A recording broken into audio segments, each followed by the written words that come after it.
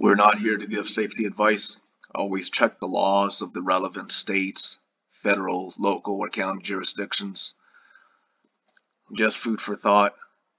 Sometimes in events of equipment failure, for example, you're soaked waist deep in water for hours, hypothetically, it could be hypothetical that a big ass spear or a big ass knife legally carried depending on the specific jurisdictions. Always check. We don't know what the specific regs are,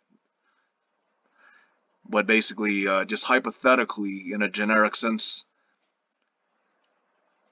sometimes a big ass spear or a long ass knife might be a last line of defense. If, say, for example, well, not the last line, but basically, basically you exercise safety with not keeping food out. You have those bear containers, right? You don't attract them. Bears, you exercise the proper protocol when you encounter bear. For example, say you got that bear spray. But what I'm saying is, you've seen dramatized reenactments. You've seen dramatized events where bear spray fails. And so imagine if that protection piece fails at the same time. Well,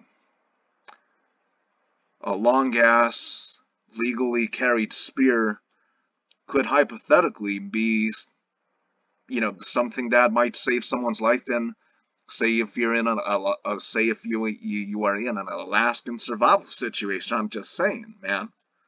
I'm just saying. But basically, we got a missing person, and the question is whether or not we've highlighted where we've searched, but we might need to get waist and ass deep in creek. Jim could be here. Who is to say Jim isn't here? Between MK5 and MK8? What if he walked down? What if he walked down? What if he imagined that he would eventually reach some type of land-based trail? What if he imagined that he would have reached some type of land trail?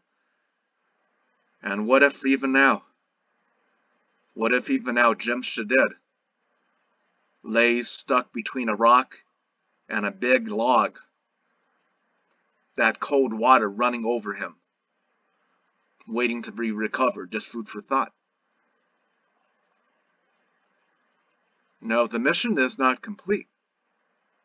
This is not complete, man.